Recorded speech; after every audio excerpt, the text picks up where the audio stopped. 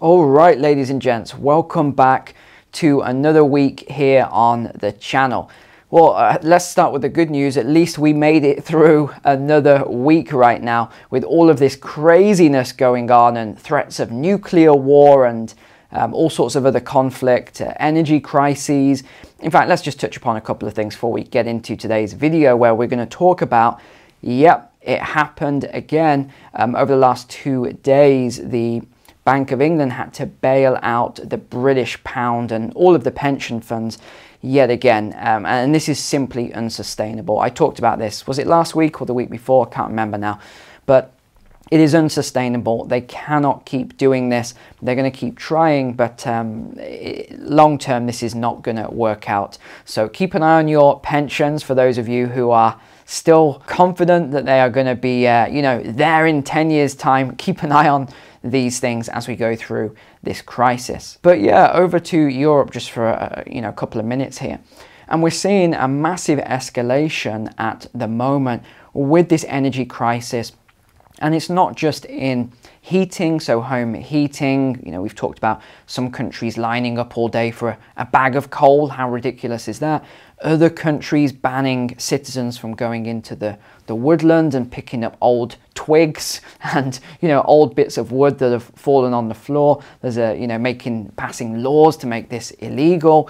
We've seen now in the last week in France, huge lines at petrol stations or gas stations if you're American or Canadian watching. And even with the police now, if you pull into some of these petrol stations, gas stations, the police actually check your reader, so on your dashboard, to see how much fuel you've got. So if you've got over a certain amount of fuel in there, they actually send you away. But even if you get into line, there's talks of hours long wait. So if you're in France, please drop a comment below so that everyone on the channel can get an up-to-date understanding of this crisis over there. But this isn't a surprise to me, and I think most of you it won't come as a surprise to know that it's affecting 20 to 25% of fuel stations at the moment, because what did we say just a few weeks ago? The refiners, so all the refineries in France, were having huge issues. Up to 60% of them were closed for maintenance. So is it any surprise? This is just simple statistics and economics.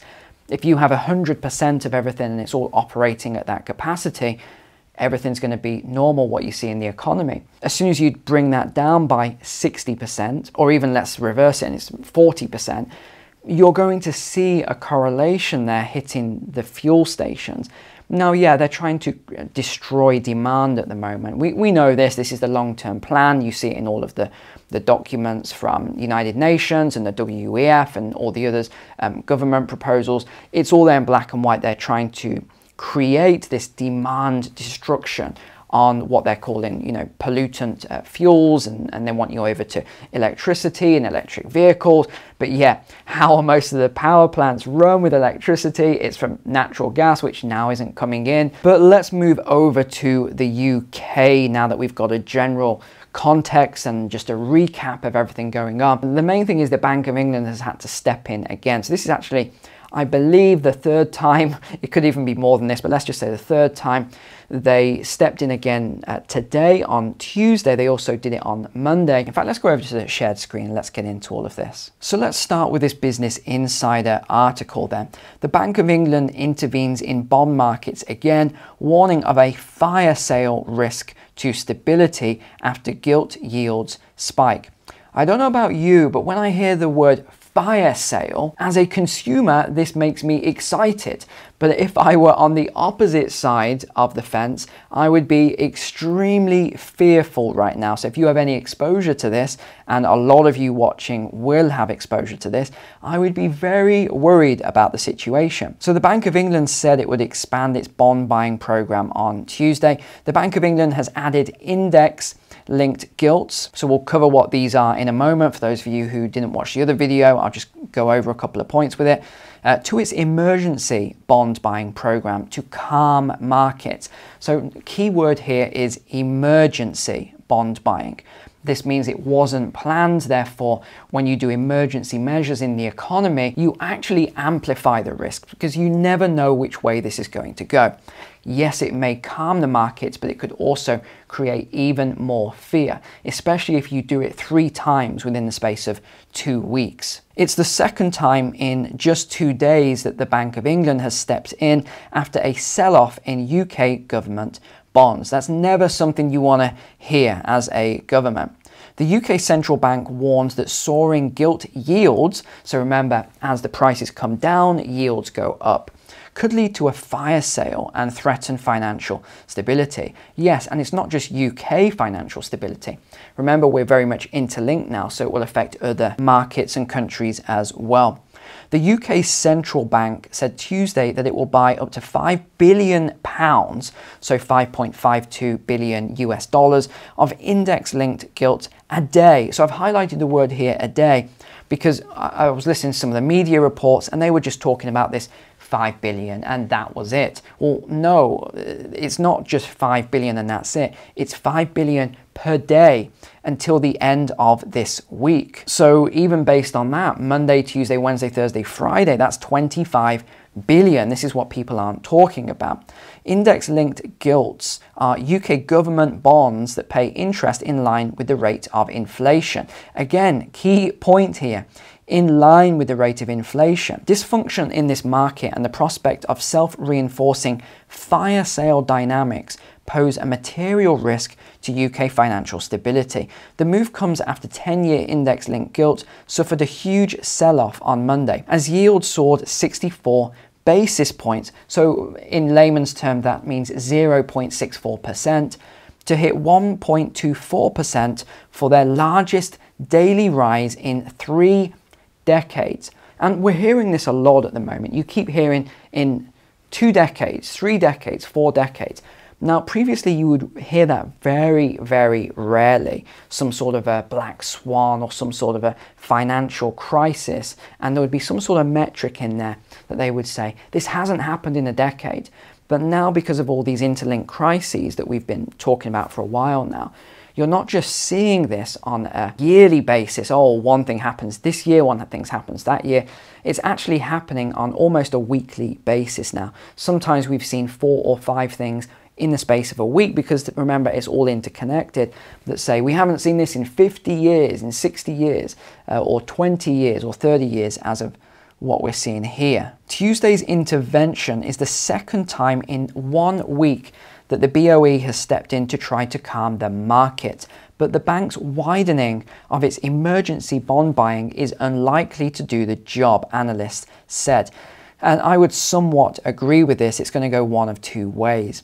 The fact the Bank of England has widened its support measures for the market by including index-linked gilt in its programme of government bond purchases will only serve to worry investors even more. Less than 2 weeks ago, the central bank started temporarily buying long-dated UK government bonds after gilt yields surged and the British pound hit an all-time low. It said it would ramp up the maximum value of its daily purchases and fortify LDI, so this stands for Liability Driven Investments Funds. So you'll see this a lot, LDIs, but they never usually explain what it stands for. So this is linked to a potential risk to UK pensions. And this is why they have to keep bailing out these LDIs, because if they don't, can you imagine well, A, the British pound collapsing in value, but also the pension funds collapsing and just getting wiped out. It's not even an option. So as much as I don't like what they are doing in terms of printing, well, the other alternative is even worse. So again, they've created this problem for themselves by printing too much during the COVID era, if we want to risk using that word on the channel here. But this was the mistake they made. They just created far too much currency. But all countries around the world did a similar thing, and they're now causing all of this inflation that we are seeing. The key sticking point is that the support measures are only scheduled to last until Friday. Will that be long enough, or will the Bank of England extend the support scheme? Extending it could go one of two ways. The market either applauds the moves and breathes a sigh of relief, or it gets even more worried, thinking that the extra time suggests the crisis is more severe than originally thought. And again, I would definitely agree with this statement. So this is what we're talking about then. I've just pulled this up from Trading Economics for those of you that want to get a little bit deeper on this. And this is the UK government bond 10-year. And this is what we refer to as gilts, the 10-year gilt. So this is where the crisis came in on the 28th of September that we covered that in depth, where the yield hit 4.5%, which was just too much of a spike, causing massive problem, and it would cause massive problems for the government at these sort of rates. And the Bank of England stepped in and artificially lowered the yield right down to around about 3.9%.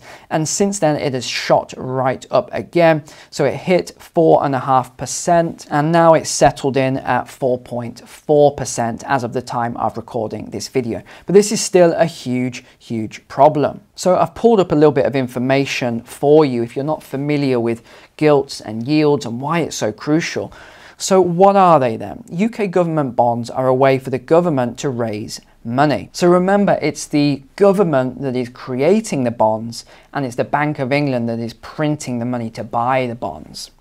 And this also happens with the US Treasury as well, by the way, in the US government. So when they talk about an Inflation Reduction Act, well, what they're really doing is they're printing more debt, and the central bank is then buying that debt. So it's expanding the currency supply, not shrinking it. So it can't be an Inflation Reduction Act. It can only be an Inflation Expansion Act 12 to 18 months later on. A gilt is essentially an IOU that the Treasury writes to its lenders, promising to pay the money back plus interest within a time period, for example, over 2, 10, or 30 years.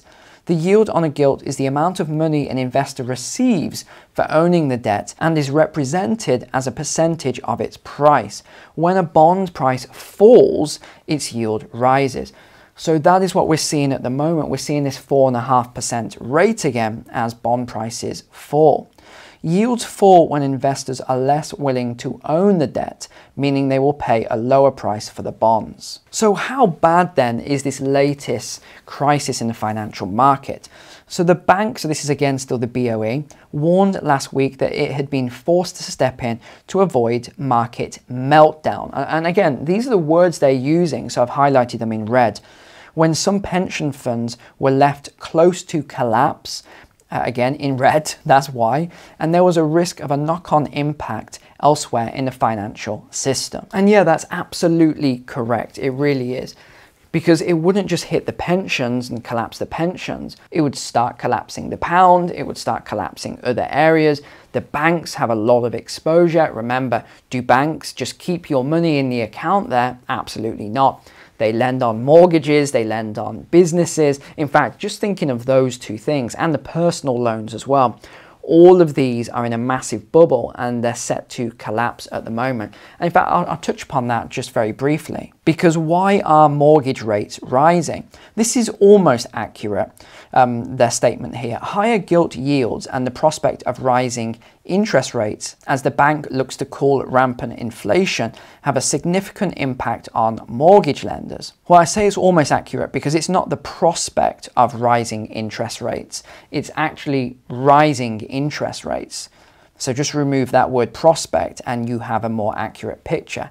Rates on 2- and 5-year fixed deals have gone past 6% for the first time in many years due to the market turmoil, while lenders have also been pulling hundreds of products. Again, almost accurate. If you remember what I said around, gosh, I don't even know when it was now, it was a long way back, but I said that the market in terms of the housing market, yeah, sure, it will keep running for a little while, but you're going to hit this ceiling, which I call the affordability ceiling.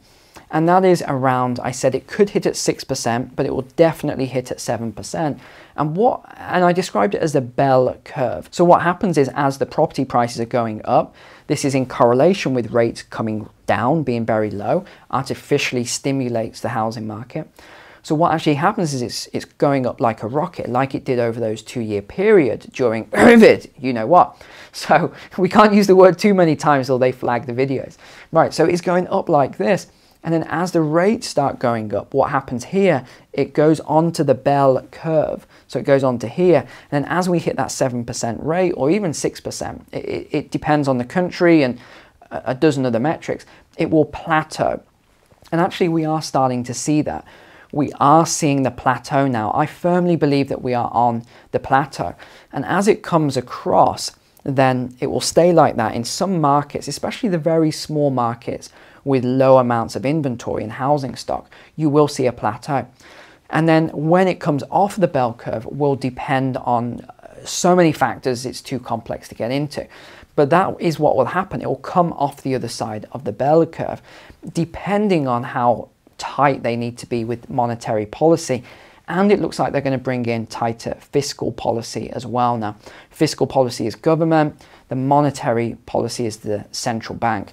And it looks as though in the UK in particular, they are going to start tightening now up the fiscal policy. They tried to do these sort of, tax breaks for the rich and, all that sort of stuff. And it really didn't work, it backfired. So they've had to tighten that, and now they're talking about even more tightening for the UK economy. Mass layoffs, they're talking about 100,000 civil servants, another 100,000 in other staff that are linked to the government. And the idea here is to save a lot of money. Well, yes and no. There's a lot more you need to do to actually bring these cuts down. Because if you think about those civil servants, a lot of them will be paying minimum of 20% tax plus their national insurance. Some of them will be on 40% tax bracket, 45% for some of them. So a lot of that money would have come back in anyway into the government accounts. And then what about when these workers are out there spending money into the economy? Again, that's siphoning its way back to the government accounts as well. So it's not really quite as simple as they are making out. And that, oh yeah, we need to make job cuts. If it were me personally, I would look at other things that wouldn't affect the economy in the same way. So honestly, we could talk about this stuff all day long. I think I've only covered 2 out of 20 points that I had on my mind today to talk about. But I really wanted to emphasize the importance, especially if you're a British citizen or you hold, because I know a lot of you are British citizens, you live overseas, you have UK bank accounts full of cash, full of money. Just be very careful with this, especially pensions and things like that as well. I've covered multiple times, I don't hold any pensions. And if I did, I'd probably have a SIP and manage it myself, as opposed to letting someone else lose it all for me. Not financial advice, but overall, just be careful. Just really make sure that you have a solid plan for your money, for your investments. Really make sure that you understand what you're doing with all of this. And if you are going to enter the stock market, just be very careful. For me, now is not the time. I liquidated 10 months ago now at the start of this year, the end of last year. Completely liquidated. Very happy that I did. And again, I don't think I timed the top. That wasn't my idea, that wasn't the concept. I never try and time the markets. When I see a huge amount of volatility, I get out.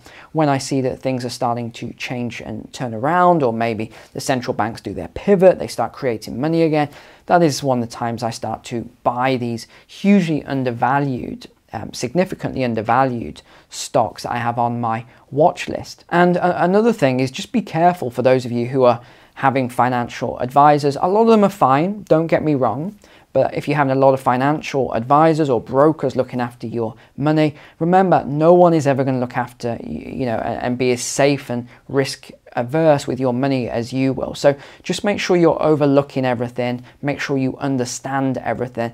Again, I have a stock market course, it's available in the description of this video. Go and have a look at that, see what you think of it. I have got a stock market watch list as well on my Patreon. Don't just leave this to chance and think that you're going to figure all this out yourself and become a top level investor without doing some sort of training. Again, I'm not saying you have to do my course or my training, but definitely speak to someone, or even if you have someone that's a friend or family member who's very competent in the markets and has been doing this for a long time, just make sure you get some guidance before you start speculating and risking your capital. All right, well, that is all we've got time for today. Thank you so much for watching. Take care, God bless, and I will see you tomorrow.